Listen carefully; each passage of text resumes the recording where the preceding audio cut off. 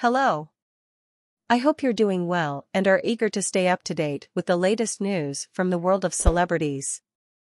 That's why I recommend you subscribe to this channel, as we're always up to date and bring new content daily. Your participation is very important to us, as it motivates us to offer the best content for you. But let's get straight to the point. The 2023 Oscar ceremony was memorable for several reasons, including the emotional moment between Angela Bassett and Austin Butler. When the Best Actor category was announced, Bassett held Butler's hand in solidarity as they waited for the outcome of his nomination for his role in Elvis. Although Butler didn't win the Oscar, the image of the two actors went viral on social media.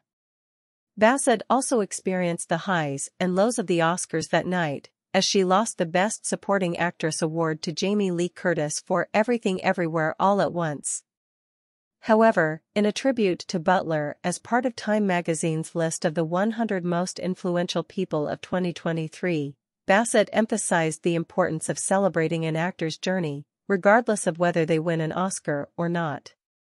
Bassett herself received an Oscar nomination for her role in What's Love Got to Do with It, in which she portrayed Tina Turner.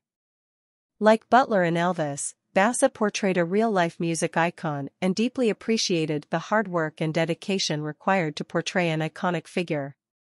Now is the perfect time for you to enjoy and follow our daily updates, especially if you don't want to miss the latest celebrity news.